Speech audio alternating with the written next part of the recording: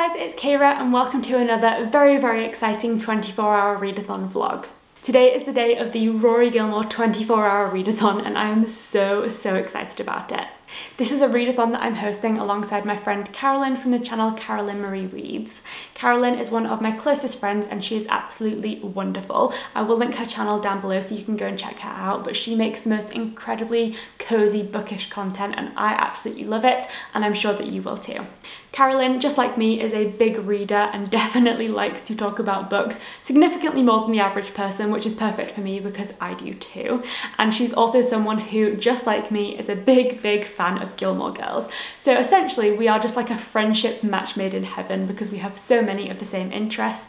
And it's probably no surprise to any of you that given that we're both readers and lovers of Gilmore Girls, that Rory Gilmore is one of our favourite TV characters ever.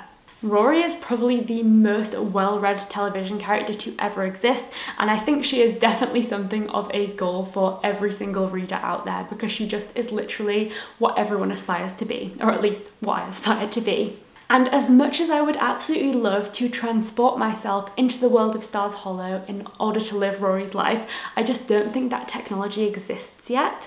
So the next best thing is what Carolyn and I have come up with here, and that is to spend a day injecting our everyday lives with a little bit more Stars Hollow magic and trying to be a little bit more like Rory. And of course, one great way to be a little bit more like Rory is by reading some of the books that she read in Gilmore Girls. Carolyn and I have done a readathon like this together once before. Earlier this summer, we both just decided that because we love Gilmore Girls and reading so much, it would be really fun to just film reading vlogs where we spent the day doing Gilmore Girls-y things, watching Gilmore Girls. We Skyped each other, read a lot of books and just had a really great time doing it. And we both got such a good reception from our vlogs and had such a fun time that we just knew that we had to do this readathon again. Only this time we actually planned it in advance and have opened it up to absolutely anyone else who is also a fan of reading and Gilmore Girls.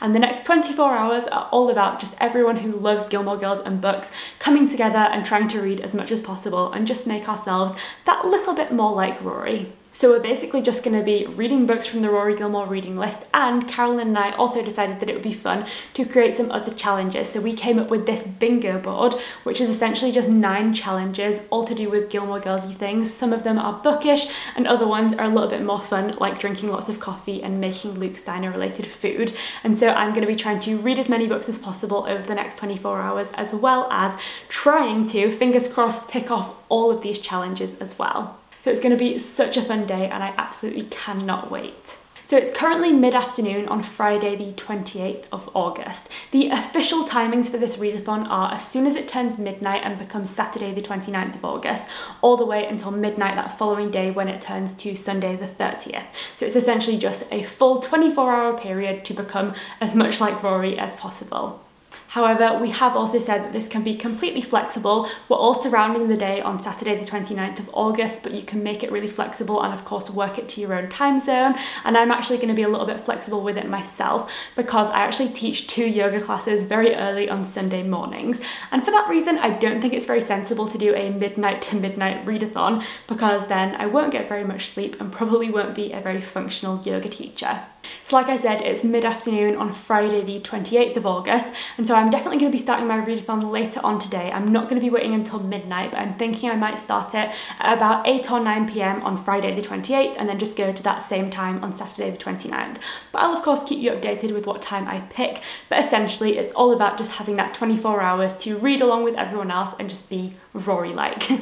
Now, like I said, I'm not actually starting my readathon yet. However, I was doing a little bit of Gilmore Girls-y research this morning and trying to find some Luke's Diner related recipes, and I came across this BuzzFeed quiz, which is your Luke's Diner order will determine if you're more like Lorelai, Rory, or Emily Gilmore. And I thought that it would be really fun to start off this readathon vlog with doing this quiz because, like I said, I obviously want to be like Rory, but the quiz will tell us if that's actually true, and I thought it would be really fun. So, pick a waiter to serve you. Luke, Jess, Lane, or Kirk? Got to be Jess, 100%. Order some breakfast. Pancakes, breakfast burrito, French toast, or just coffee? Pancakes or French toast? Pancakes or French toast? Gotta be pancakes, I think. Order some lunch. Burger and fries, BLT, grilled cheese or chicken strips. Definitely grilled cheese. Just to clarify, I'm imagining that all of these foods are vegan versions and I love a vegan grilled cheese. How about a drink? Soda, lemonade, milkshake or more coffee? I'd probably go for coffee here. Order something different from the menu. Pasta, salmon, that looks way too healthy. Bacon cheeseburger or pizza? Pizza for sure. Order something from the specials menu. 4-slice French toast. Soup of the day, special omelette, chicken pot pie. Ooh, let's go with 4-slice French toast because then I get the pancakes and the French toast. Perfect. Don't forget some dessert.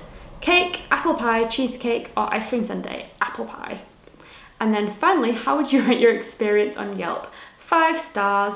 Yes, I am more like Rory. Woohoo! I knew it. I'm a Rory Gilmore at heart. What can I say? So without further ado, welcome to a very, very fun vlog, which is going to be all about that Stars Hollow magic and just being a little bit more like Rory. I'll be catching up with you later on, probably with a cup of coffee and the official start of my readathon, but because it's now coming towards September and it's no longer the middle of summertime, daylight hours are already dwindling, so I wanted to start my readathon this afternoon just so that you would be able to see me in good lighting, but I'm not actually going to be starting reading until later, so I'll catch up with you a little bit later on.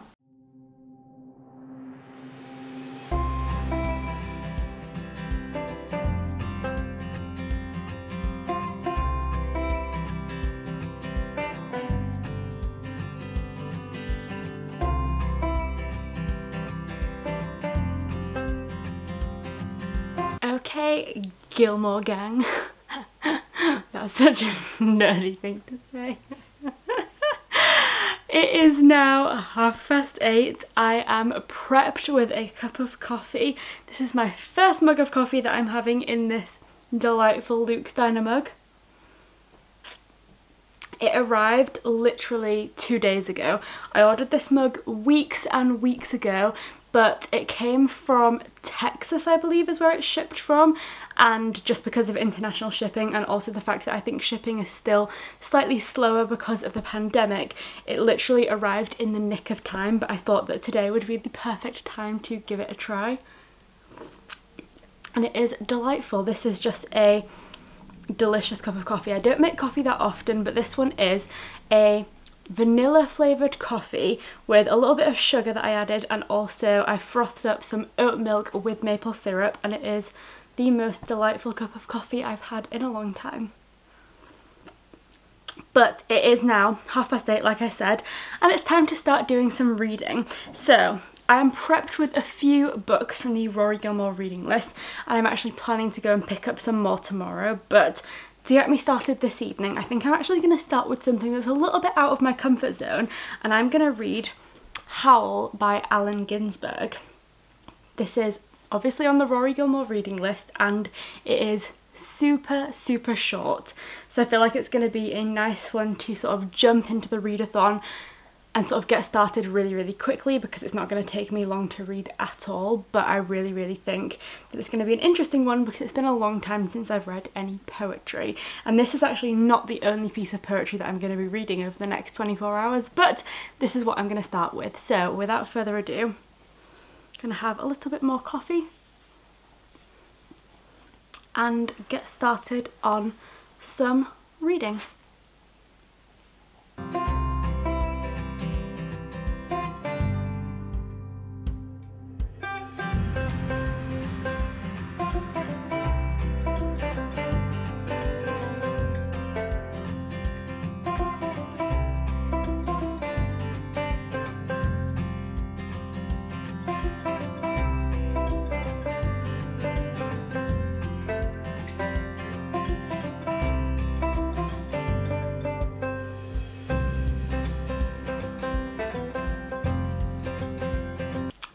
Okay, so it's just after 9 and I just finished up reading Howl.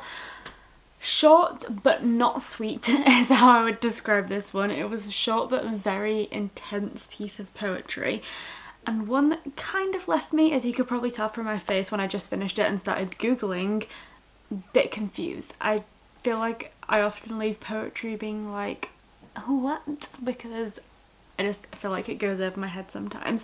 I think, emphasis on think, because I'm not claiming to be a poetry expert here, but I think partially this is a poem about his contemporaries and all of the things that they kind of go through together. And the first line of the poem is, "I saw the best minds of my generation destroyed by madness." And I feel like that's kind of an overriding theme throughout the rest of the poem. It's split into 3 sections. The first section really deals with that theme of his contemporaries and a lot of the like obscene and shocking things that they go through and hardships and mental illness and all of that kind of stuff. The second part, I really don't know what that was about, and I definitely need to do some more research. And then the third part kind of wrapped it up. But I would say of the 3 parts, the one that I enjoyed and connected most with was the first one, which is the longest one, and like I said, is the one that's, I think, the easiest to decipher. But I've done it. It's one that I'll probably return to and try and, you know, get a little bit more from and to do a little bit more research on. But I'm glad that I've read it, and it's a nice start to my readathon because I'm now finished with my first book, and it's been like half an hour. So next book is actually going to be a book, not a poem this time, and I'm going to be picking up Mrs. Dalloway by Virginia Woolf. First of all, can we just appreciate this book cover? It is one of the vintage classics, and the like outside cover is this gorgeous painting, and then the inside pages also have like a little painting-y design, and it's a collection of Virginia Woolf's. I also have a similar collection of Jane Austen's, where basically like the outside cover has one painting, then the inside cover is another painting, and that illustration is the outside cover of another book in the series, if that makes sense. So the inside cover of Mrs. Dalloway is the outside cover of the years, I think, not sure, but yeah, that's essentially how they work, and I think they're really cute. So without further ado, I'm gonna get started on Mrs. Dalloway.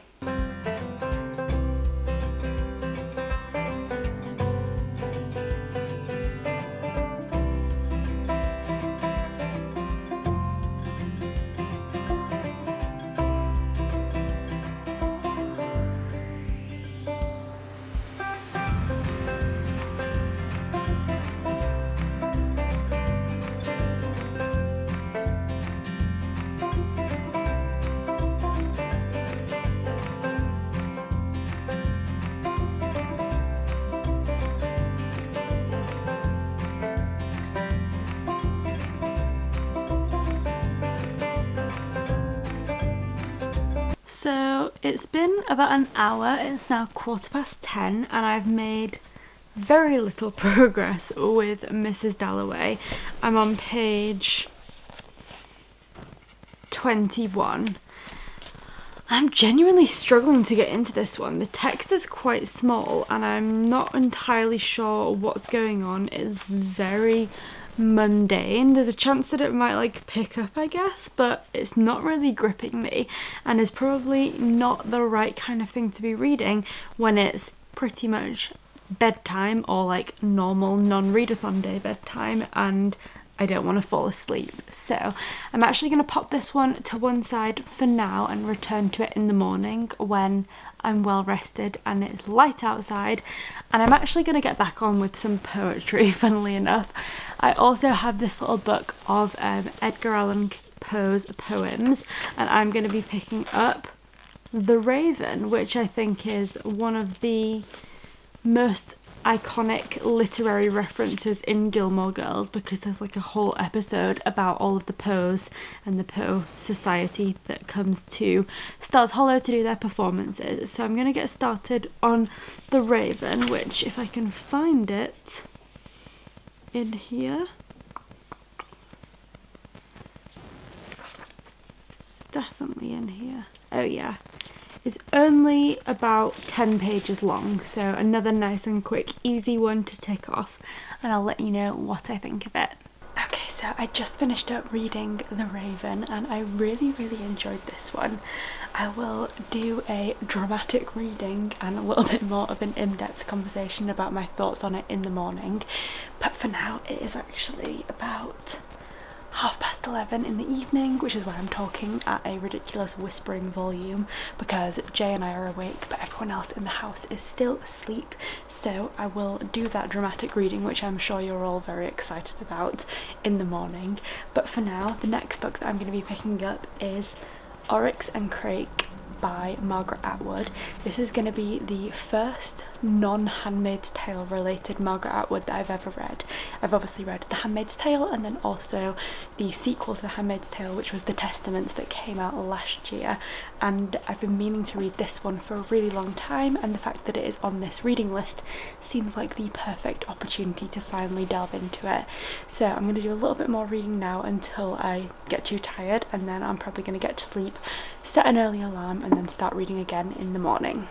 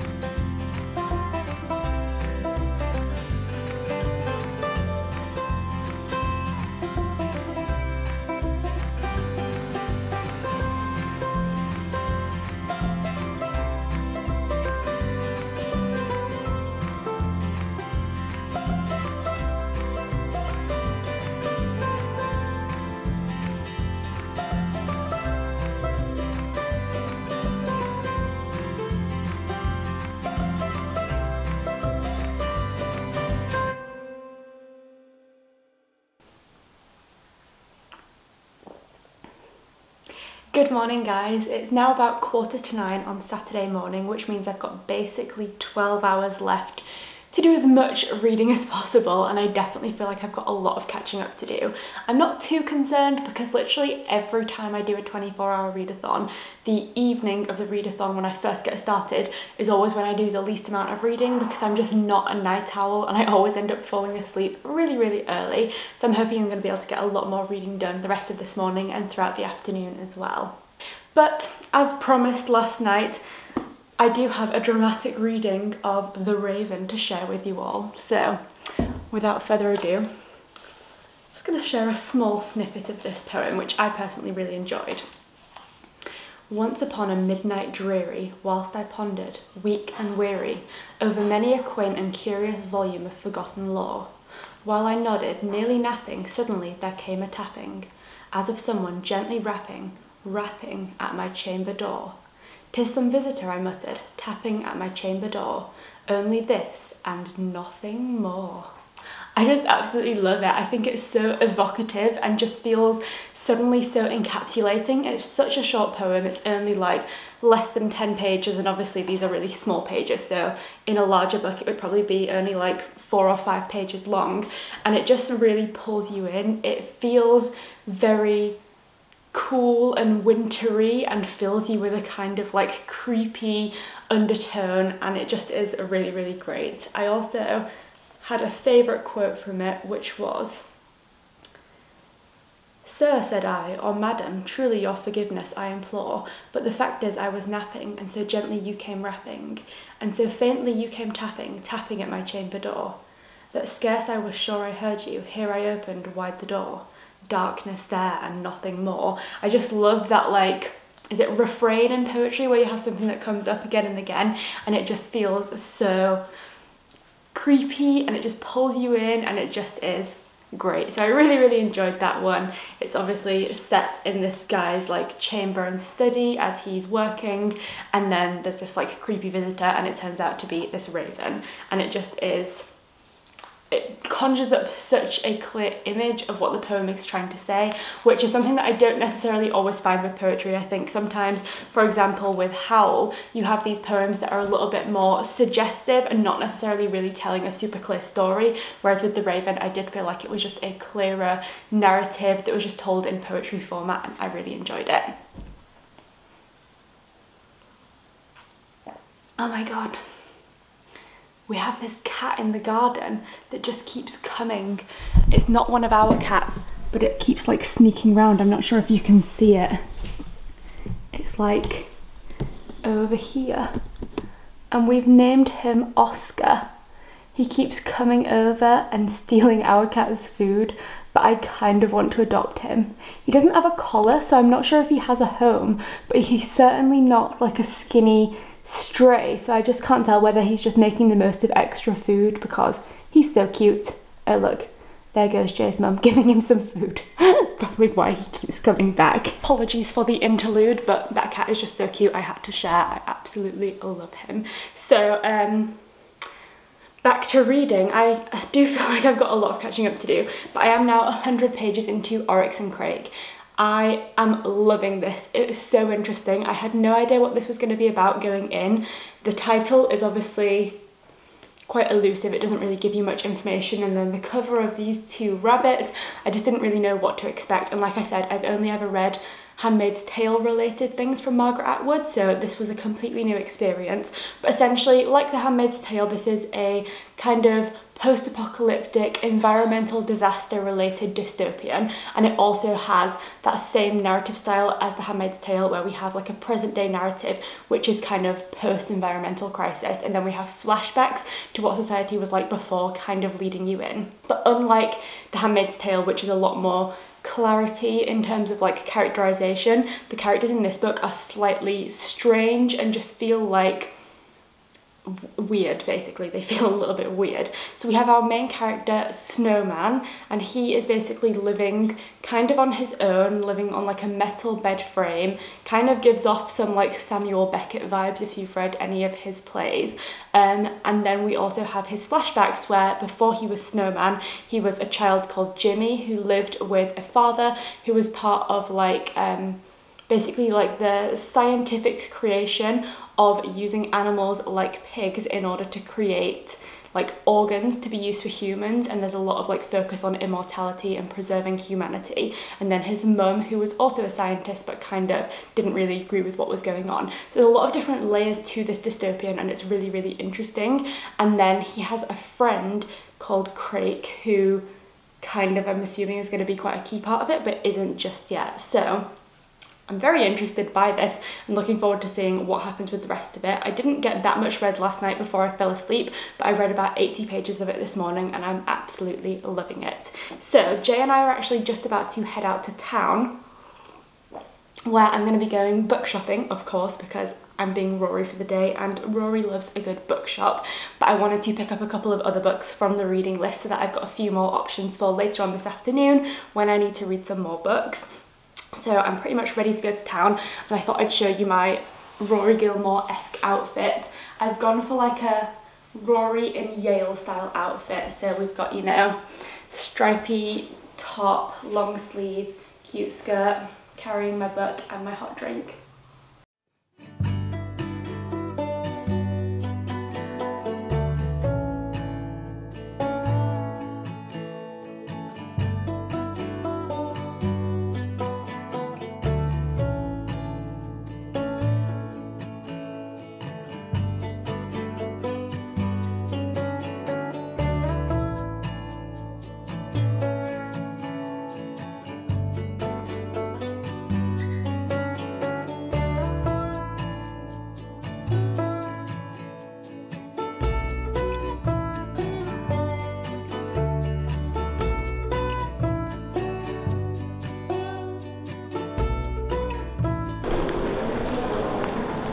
Lorelei might need coffee and an IV, but I personally need oat milk and chai lattes in a chai tea.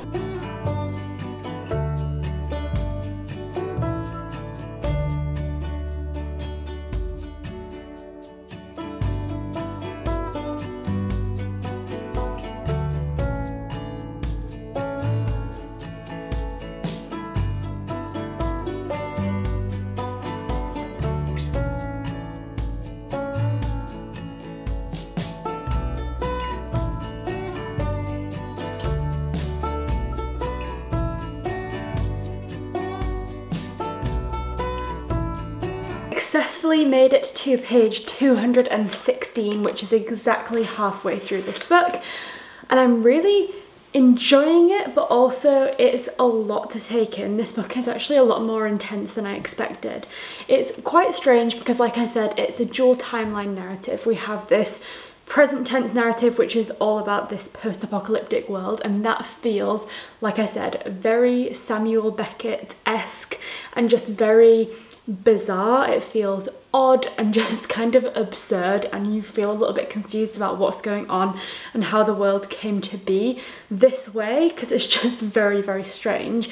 And then we have these past timelines where we're sort of getting an insight into what happened leading up to the world and this apocalyptic environmental crisis, and those parts are where it's really intense, and there are actually some really disturbing and quite full-on discussions about things like human and child trafficking and sort of desensitization to those topics, and they're very impactful discussions but really, really hard to read about because they're a bit like graphic and just very full-on. And the first one, which came up not long after I just sat down to start reading here, so maybe about page 120, just seemed to come out of nowhere, and it was very, very full-on, but certainly an interesting discussion to have. And then yeah, so I'm kind of like torn between, like, the past timeline is a lot easier to get into because the discussions are really intense, but they're sort of familiar in the sense that it is a recognizable world and they're discussing things that are sort of commonplace in our world and things that we see being discussed on the news and on social media and those types of things, whereas this futuristic apocalyptic timeline is a little bit more removed because it just feels very, very bizarre. So like I said, I'm halfway through and definitely going to be continuing on with this one very, very soon, but I'm going to take a small break to make some lunch. Well, brunch. I haven't actually had anything to eat yet today because I've been too busy reading, but I'm going to make myself a nice brunch. Before I do that though, I thought I'd talk you through the books that I picked up from Waterstones. 3 of them are from the Rory Gilmore Reading List and 1 is not. So I'll start with the one that's not, and that is If It Bleeds by Stephen King, which is, I believe, a new Stephen King book. It was released, yeah, in 2020, so haven't actually heard anyone talking about this one, but it is new and it features the same detective that is in The Outsider, which is another recent book by Stephen King, and I really liked that one, so I'm going to be reading this one probably in October for a Stephen King readathon that I'll be doing, but I picked this one up because it had £3 off today, so I thought that was a good deal. And then the 3 that I picked up from the Rory Gilmore Reading List, funnily enough, I went in with 3 that I wanted and they all happened to be from the same collection. So first up we have The Crucible by Arthur Miller, which is a nice short play, only like 120 pages long, which is nice for a readathon. We also have The Lottery and Other Stories by Shirley Jackson. This is another short one. Oh, not quite as short actually. This one's 300 pages, but it is a collection of some short stories and I do really like Shirley Jackson. And then finally we have On the Road by Jack Kerouac. This is probably the longest one I've got here. It's 300 pages but quite small text. But having read Howl yesterday, that kind of ignited my desire to read more from the Beat generation, and I kind of wanted to give this one a try. So those are all of the books that I picked up. I'm obviously going to be continuing on with this one first, but for now it's brunch time. One of the challenges that Carolyn and I came up with for our little bingo board was to make a Luke's Diner inspired meal. So I'm going to be making myself some chocolate chip pancakes and having them with a cup of coffee. And I think I'm also going to tick off another thing from the bingo board because I don't think I'm going to read whilst I'm eating, and instead I'm going to put on an episode of Gilmore Girls. I actually started the series from scratch yesterday and I watched the first 2 episodes. So today I'm going to be watching episode 3 along with my pancakes.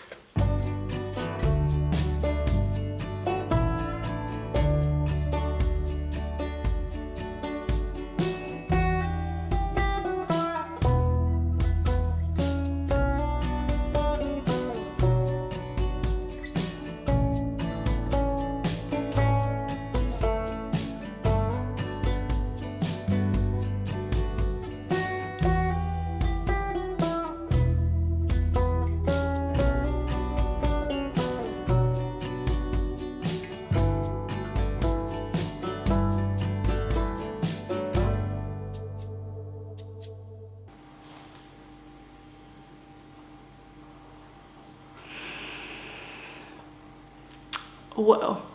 It's currently about 2:30 in the afternoon and the mid-afternoon energy crash is real. I'm currently 300 pages into Oryx and Crake, so I've got just over 100 pages left to go.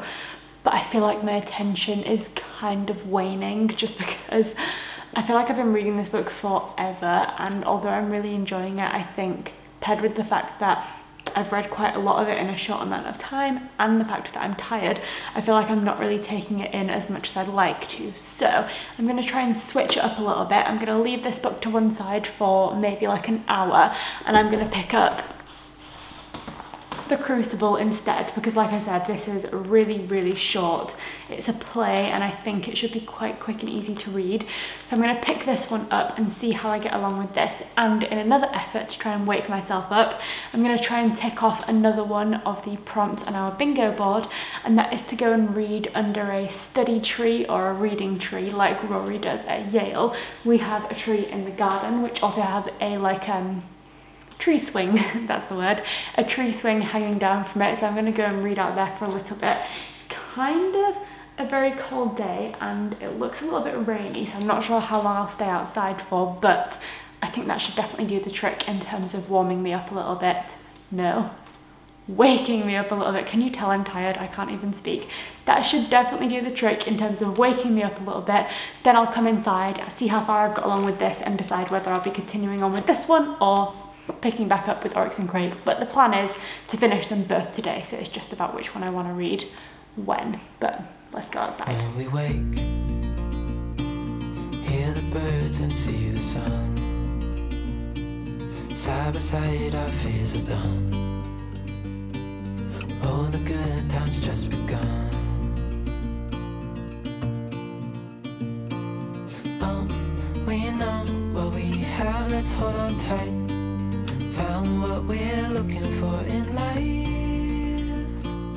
Call us crazy, but things are finally right. With you and I, the future is bright.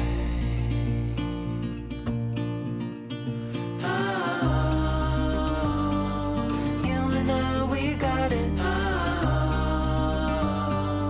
We don't need no more. Even in the hard times, you and I can weather any storm. Before I sleep, hear the crickets, see the moon. Well, I think that might have been the shortest ever outdoor reading experience that I've ever had, because I basically sat down under that tree, picked up The Crucible, and then it started raining. So I managed to read a few pages outside, but then the pages started getting wet and I didn't want to risk ruining the book, so I very quickly retreated back inside to the kitchen where it's nice and dry and warm. And I'm now on page 28 of this play, and so far I'm really enjoying it. This is a play that I've been wanting to read for a really long time now, because it is pretty much the first and most recommended book or play that comes up when you search for anything to do with Salem witch trials, which is something that I'm personally really interested in, and this one is obviously so highly recommended that I just feel like I have to read it. It's also super short, which means it's probably going to be a great pick for this readathon, and in general I'm so interested by it because it's obviously a play that surrounds the events of the Salem witch trials, which obviously took place in the 1600s in Salem, Massachusetts, but it was written in the 1950s, which means that I feel like this play is definitely looking at the Salem witch trials and the implication of what happened there, but also using that event as a greater commentary and just a more wider discussion on the way that society can, in the face of adversity, so quickly descend into a culture of witch hunting, both literally as we see in this play and in the Salem witch trials, but also figuratively just in the way that we can really descend into a culture of trying to appoint blame when something bad happens. And of course it's a really really important discussion to have, because sometimes appointing blame is really important and sort of holding people accountable for their actions is important, but in cases like this we also see that blame can sometimes be appointed in areas where it doesn't really belong, and that's really interesting. And I think the fact that this is written about an event that took place in the 1600s but was written in the 1950s, so was obviously applicable in society at that time, and then has countless other applications in modern society, even sort of looking at how things can really descend into sort of like cancel and blame culture on social media. I think this is just a play that has such an interesting discussion on that culture of witch hunting and the times when it maybe isn't necessarily the right thing to do, but also that there are certain areas of it that maybe are valuable, and I just think it is such an interesting discussion. So I'm really excited to carry on reading this one. However, whilst I have ticked off that prompt of making a Luke's Diner inspired meal, I'm feeling like doing some baking, especially because it is raining outside and feels super cozy in here. So I'm gonna make a pie in my favourite apple-shaped pie dish. I actually was trying to decide earlier between making apple pie or cherry pie, so I put a poll up on my Instagram story asking between those two things what people thought Luke would be most likely to make for the diner, and I'll put the results up somewhere on the screen, but essentially apple pie was the winner. So I'm going to make that now. Whilst it's cooking, I'm going to do a little bit more reading of The Crucible, and another one of the prompts on our list is to read whilst listening to some music. Now, I've actually found a channel recently which I think is absolutely incredible. Let me see if I can find it. It's called Autumn Cozy, and it is essentially a channel which is just full of like ambient sounds and music with autumnal backgrounds. So we have, let's see, Renaissance Autumn Village, Dr. Jekyll ambience, Victorian ambience, Cozy Feast ambience, Rainy Day Coffee Shop, Fortune Teller Caravan, Victorian Office, Cozy Autumn Tree House, and they all have like rain sounds, music, books. So it's kind of like soft ASMR, which is something that I don't necessarily listen to very often, but because this one is autumnal, I just think it's so perfect. So this is the selection that I have to choose from. So I think I'm gonna pop on, let's see, Cozy Autumn Tree House, I think. Yeah, let's go for Cozy Autumn Tree House, and I'm gonna start baking. Side by side and through, no limit to what we can do. Oh, well, you know what we have, let's hold on tight. Found what we're looking for in life. Call us crazy, but things are finally right. With you and I, the future is bright.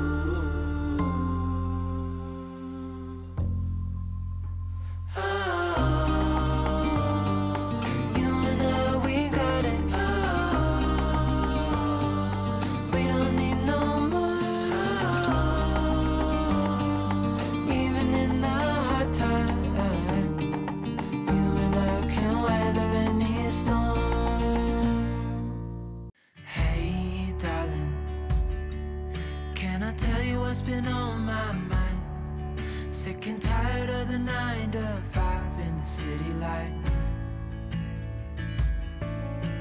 Hey darling, we could get out of town, see the beautiful world around, wanna see it now. Pack our bags and get in that car, leave a little note and we'll drive real far. Let's get out, we can leave to the open air. Yeah, the countryside is so pretty, with the wind blowing in your hair. We can look back someday, baby, don't you understand that we only get one life? I wanna make it count, honey, come on now and take my hand. Hey darling, I love it when it's me and you on the road with a couple of tunes in a car for two. Hey darling. A cozy afternoon of baking was literally the perfect way to spend my afternoon, I think, but as it turns out, making like a lattice top for a pie takes a lot longer than I expected, so I ended up spending quite a long time in the kitchen and didn't actually get that much reading done. It's now exactly 6 p.m. No, that's a lie. It's exactly 6:30 p.m, which means that we of course have officially 2 hours left to go of my readathon, and I have officially finished up with The Crucible. I feel like I just said officially about 5 times in that sentence, but I just finished up reading The Crucible. Took me slightly longer than I expected because of baking, but as anticipated, I really enjoyed this one. It was such an interesting play, and I think the fact that it was a play made it feel like a very dramatic and fast-paced narrative. A lot happens in quite a short amount of pages, and it's really interesting. It was just nice to be able to finally read something about the Salem witch trials. Like I said, it's a topic that I found particularly interesting, but then just in general, the discussion surrounding witch hunts and the way that people are so desperate to preserve their own sort of outward appearance that they're willing to then make someone else out to be this like completely terrible witchly and demonic figure in order to just protect themselves, and how that obviously escalates and spirals into total just out of control madness where everyone is blaming on each other, and it's just wild how quickly these things escalate, when in reality I'm sure that everyone kind of knows that it's not witch hunts and that these witches aren't actually real, and yet somehow it just managed to escalate in that way. And I think it's so interesting because on one hand you have the people who are affording the blame, and I think that comes down to fear and self-preservation, but then you also have the people who ultimately must know that they are innocent and know that they're not witches, and yet for some reason, due to the like hysteria surrounding them and the amount of blame being placed in their direction, that they accept these charges even though they know it's not true. And it's just such an interesting like insight into the human psyche, and I don't think this book necessarily addresses why that happens, but it certainly gives an interesting insight into a situation where it does happen. So definitely enjoyed this one, and obviously this is the first proper full book that I finished because, well, I guess I finished Howl, but that was super small, and again The Raven was really small, so this is like the first bigger text that I finished today.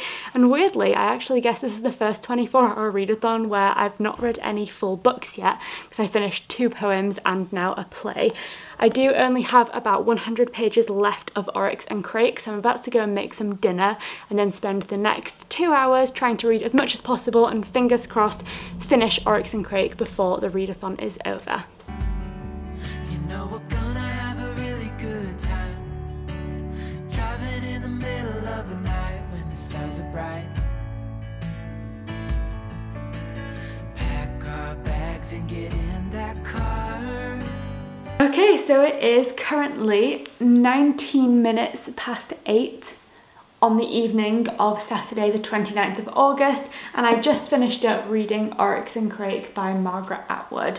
And because I've only got about 10 minutes left of my Rory Gilmore readathon, I think this book is going to bring my readathon to an end. So I managed to complete 4 of the things from the Rory Gilmore reading list, and honestly, I think this has been the most fun I've ever had doing a 24-hour readathon. I love 24-hour readathons in general because they're always such a fun challenge, and they definitely push me to read more than I normally would on any given 24-hour period, but this one in particular has been so incredible. First of all, it was just really nice to be able to organise this with Carolyn, who, like I've already mentioned, is one of my closest friends, and it's just been so nice for us to be able to share this love of Gilmore Girls and reading. But what has made this 24-hour readathon even more incredibly special has been all of you that have joined in. I've been so happy and overwhelmed to see so many of you actually participating with Carolyn and I and sharing your progress on Instagram stories and keeping us updated with which books you're reading and which challenges you are doing. And honestly, it has just been such a fun thing to see, and it's just made the readathon such a fun experience. So if you did share any of your reading updates and challenges and Gilmore Girls related pictures and content with me on Instagram throughout the day for this readathon, I just wanted to say a big thank you, because that made this readathon just so special and so much more fun. And I think I can probably speak for both Carolyn and I when I say that we're definitely going to be doing this again, because it's just been such a lovely experience. And let's be real, the reading list is huge, so we can probably afford to do this readathon countless amounts of time before we all actually get through the full list. However, whilst this has been the most fun I've ever had doing a 24-hour readathon, I'd also say it's probably the least I've actually ever managed to read. I ended up doing a lot more Gilmore Girls-y and bookish related things that weren't quite reading and didn't spend quite as much time with my head in the books today, but I really don't mind, because this for me was just all about having a fun, Stars Hollow-y, magical Gilmore Girls-y day, and that's exactly what I did. So even though I didn't get quite as much reading done as I'd maybe initially planned to, I just had the best time. But just to quickly wrap up my thoughts on all of these books, I obviously started out with Howl by Allen Ginsberg, and I enjoyed this one, but it was slightly confusing and maybe just a bit too surreal and abstract of a poem for my personal preference, and so I ended up giving this one 3 stars. I then read The Raven by Edgar Allan Poe, which was a little bit more up my street in terms of poetry. I really liked it and I gave it 4 stars. I then read The Crucible by Arthur Miller, which was so interesting, and I definitely want to do more research into the Salem witch trials and find more books on this topic, and maybe just more books in general that delve into this discussion about sort of witch hunts and how society can really sort of get behind them, which is just so interesting, like I've already discussed. And I gave that one 4 stars, can't remember if I just said that. And then finally we had Oryx and Crake, which was an incredible Margaret Atwood. Her writing is just impeccable, and I think what was really interesting was that I was reading this one knowing that I'd only ever read Handmaid's Tale related books, so The Handmaid's Tale and The Testaments. I was hoping I was really going to enjoy this one, and it certainly did not disappoint, because it was so interesting. It dealt with a lot of the same topics as The Handmaid's Tale. Both are dystopians, both have 2 timelines showing you a present day, post-apocalyptic type dystopian society, and then we also have those flashbacks showing how society got to that point and kind of what created the disaster that led to this introduction of a dystopian society. And so they both deal a lot with the concept of environmental crisis, with managing the population, with crises surrounding population, either under or overpopulation, and all of those types of things. And so they deal with a lot of the same topics, and yet this one was just so unique in the way that it dealt with that subject. And so whilst I can see that Margaret Atwood has some very clear themes that run through all of her books and topics that she's really clearly very passionate about talking about, she also manages to show a variety of different ways to explore and discuss these issues. And I think books which deal with the concept of environmentalism and the way that population can be obviously really detrimental is extremely interesting, because it's an issue that's becoming ever present and ever more important in society as population continues to grow and the environmental crisis gets worse. And so it's really interesting to read about, and I'd highly recommend this one, especially for anyone who is a fan of The Handmaid's Tale but just hasn't had a chance to read anything else by Margaret Atwood yet, because I really enjoyed it, and this one was my only 5-star read for this readathon, so I really loved it. And those collection of works in total brought me to having read 600 pages over the last 24 hours, and also this was my most varied TBR for a 24-hour readathon, because I typically just go for books, whereas here we have a prose novel, we have a play, and 2 pieces of poetry. So it was really fun to explore all of those different narrative styles, which I don't necessarily pick up all that often.